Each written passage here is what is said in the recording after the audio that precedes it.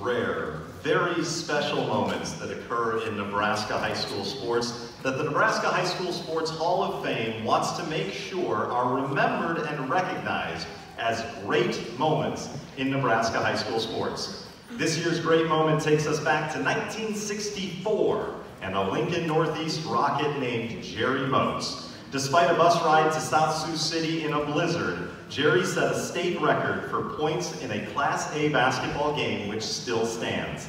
His 57 points against the Cardinals included a remarkable 23 straight field goals after starting 0 for 4.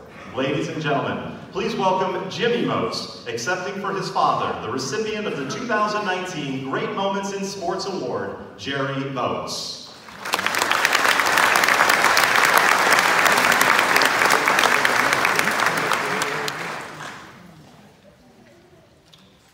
First off, on behalf of the Motz family, we'd like to thank the Nebraska High School Hall of Fame for honoring this moment as one of the great moments in boys basketball ever.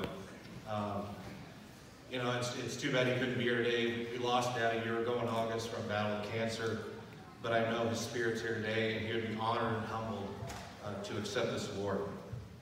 I'd also like to recognize our family that's here today, my mother, Marcia, who had to hear this story numerous times for 40-some years. My brother Jeff and his family, my wife Mackenzie, close family friends Steve and Nancy Gage, and Jan and Terry Monk. Terry was one of my dad's teammates. He actually played the game from stand up. Terry's right here. He's one of the guys that played the game. He actually helped me out with some of the research with this, and I just want to give him some special recognition.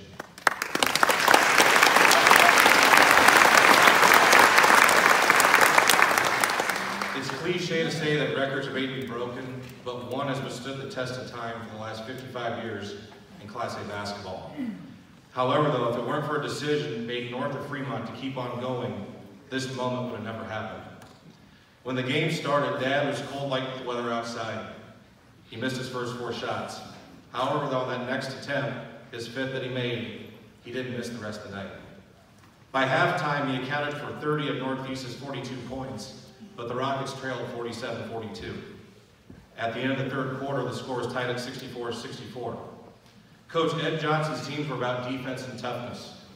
On this rare night and occasion, the message before the fourth quarter in the timeout huddle was, get the ball to Jerry. After fighting through double and triple teams, Dad's effort in the fourth quarter offensively sparked the Rockets to a 90-75 win. Dad finished the game 23-27 from the field and 11-16 at the line. He had 23 consecutive made baskets. If he had the three-point line back then, Auxiliary Croton had 75. It wasn't celebrated as an individual achievement at the time, though, from Coach Johnson. All Coach Johnson told Dad after the game was, you played a pretty good game. Coach Johnson was not about individual praise, but he's more about team working together. Terry asked my dad what Coach Johnson said to him because they sat together on the bus.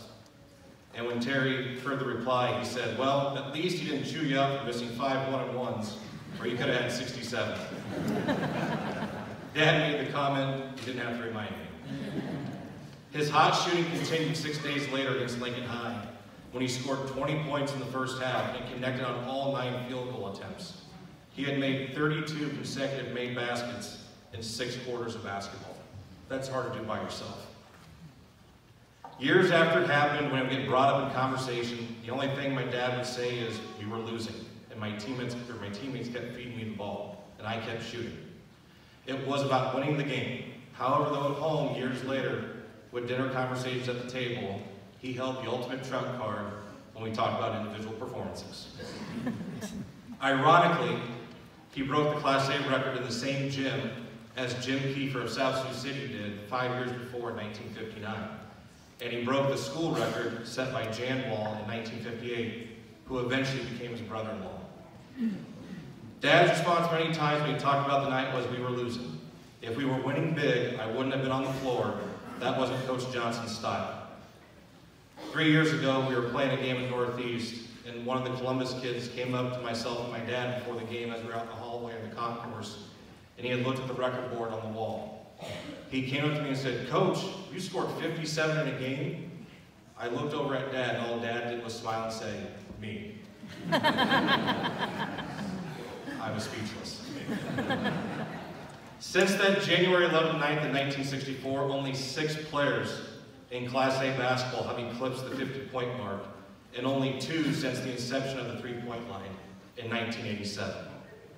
To have this night honored as one of the great moments in high school boys basketball is truly special and a great honor for my father. Even though he is not with us today, I know he would be appreciative of this distinction joining a group of all-time moments in the history of Nebraska high school sports. On behalf of the Motz family, I want to thank the Hall of Fame Committee. I also want to congratulate all the inductees and teams being enshrined today. And once again, thank you for honoring this as one of the great moments in high school sports. Thank you.